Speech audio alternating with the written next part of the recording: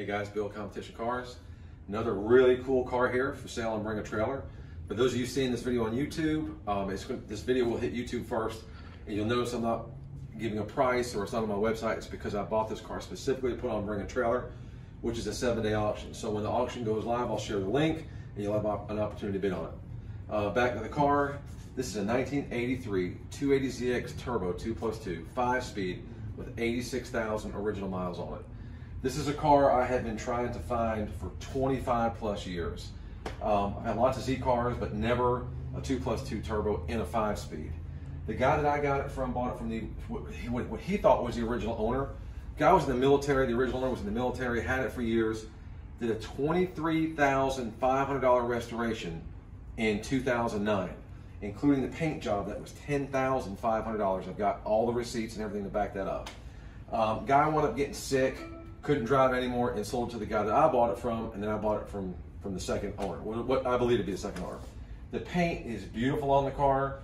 It wasn't some cheap paint job. I mean, $10,500. Go ahead and pan around the car, Christian. It looks like everything was taken apart. I don't see any tape marks, overspray, or anything of that nature. The jams look perfect. And then we do a 5-stage paint correction. So we clay bar, compound polish, ceramic coat, and then use another state-of-the-art product we just discovered called graphene. So the paint is impeccable. There might have been one or two, tiny chips that I touched up that you'll never see unless I point them out. I put a brand new set of BF Goodrich radial TAs on it. Had brand new Michelins on it when I got it, but I just didn't like them. They were black walls. So I put the radial TA, which I think is appropriate for this car. It's got the period correct louvers. And we'll go over the paintwork. I'll have a lot of pictures, but like I said, this guy just went crazy. Bought a lot of brand new NOS parts for the car when he did his restoration. And like I said, well, I have every piece of paperwork that goes with this car. There's no door dings, no dents, no scratches, no nothing. The stripes are beautiful. Everything looks like it should. So as far as flaws, I mean, there's really no exterior flaws to speak of. Hang on, there is one spot here I noticed. Right here, the paint kind of chipped right here. It's got a finger size paint, finger size chip right here. It's minimal. Anything else that was done to the car that I touched up, there's one tiny chip right here, and it's barely noticeable right there that I just touched up. Very minimal. I don't think I touched up anything else on this entire car. Inside the car, it's absolutely immaculate. I mean, dash, door panels, carpets. Behind in the hatch, I'll point out to you. I got a good picture of it. There is a piece of vinyl on the inner rear part of the hatch that's kind of rippled up a little bit. They did that. I've got the seats folded down right now, but I've got tons of pictures where you can see the seats up. It's got the T-tops with the covers in them. Now the radio, it's got the original radio. I did a separate video on this, and I want you guys to watch the video. There's an issue, I believe, mainly in the power button. When you hit sometimes you can hit the power button, it comes right on. Sometimes you have to hit it 10 or 15 times before it comes on. And once it comes on, sometimes the screen will light up and sometimes it won't. So the radio has a mind of its own. When it is working, it works perfectly. The separate bass and treble works, all the buttons work. Cassette player does not work. You put the cassette in and it just, you can hear it trying to work, but it doesn't. Now, that being said, there's an additional radio that was with the car. I don't know what's good, if that's for parts or anything. You'd have to research it yourself. I did call a place or two that refurbishes these radios. $200-300 will refurbish it. However, they were 2 or 3 months out. I just didn't have that kind of time. So like I said, the radio has a mind of its own. It works when it wants to work, and when it does work, it works perfectly.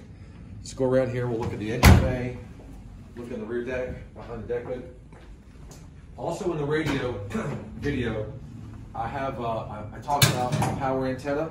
You can hear the motor, it goes all the way up, all the way down, but the mast itself does not work. So there's probably a plastic gear or something that's not right in there. This is all original, nothing's been modified. I don't see anything of any concern. Everything looks like it should. All the hoses are very soft and supple looking. The original airbox hasn't been tampered with. And I will have a driving video as well. Christian, go ahead and get a shot of that tag. Metal tag with the VIN and stuff on it. Now, this car was painted in 2009. I don't see any rust anywhere on this car, nowhere, there is one, and I don't know this when they prepped it. There's one tiny blister that your pinky fingernail will cover up. Super minimal. I thought about fixing that, but I said, you know what? I'm going to leave it because I want you guys to see that in 20 some odd years, so 2009, 19, 21, 20, it's about 13, 14 years. This is the only spot, and that could have been where it wasn't prepped right, but there's no bubbles anywhere, no rust anywhere. I figured I'd just leave that. It's super minimal. I didn't want to start painting, you know, up on the top of the car and getting overspray everywhere, and so I just thought that leave it. Oh yeah, the light, that still works, which is pretty cool. So let's go on the driver's side, look at the driver's side interior, and then we'll go ahead and look at the hatch as well. The carpet under the mats, I got plenty of pictures. They're perfect, they're clean. They're not, no holes or anything anywhere. The steering wheel's in great condition. Like I said, you got $23,500 worth of receipts of restoration in 2009. I have pictures of up under the door. There's no rust under the doors. These were typical that you would get rust here in this hatch. You'd get rust here. Everything, I don't see any Bondo work. Everything is just crystal clear and clean and straight. I believe the car was at a Tennessee, brand new. Here's a rundown of everything that was done in 2009. I'm gonna skip straight to the back page and show you the totals. Actually, it's $23,067. A lot of the stuff that he bought was brand new parts, replacement parts for this car. Paint job, $10,500. And this guy was extremely picky in getting this car to look like a brand new Z car again. Again, you can match up every receipt in here. Then I've got a couple 280ZX hats. There's the additional radio, shop manual, owner's manual, some original sales brochure, some ads from magazines, and the miles are right. You can look through the documents and see all the miles kind of add up. Oh, back here, this is wrinkled up. This corner here, it's not a big deal. I'm not, you know, this part's fine, but that's got a little bit of wrinkle, and then right back here. That's about the only thing you can really pick on the car that I can see. I'm gonna go ahead and say it. This quite possibly could be the nicest 280ZX Turbo in North America right now. And that's a bold statement, but if you guys could see this car in person, I mean, it is just amazing. I mean, the paint, the body, the interior, the ride, the drive, all the dash. It's got the digital dash.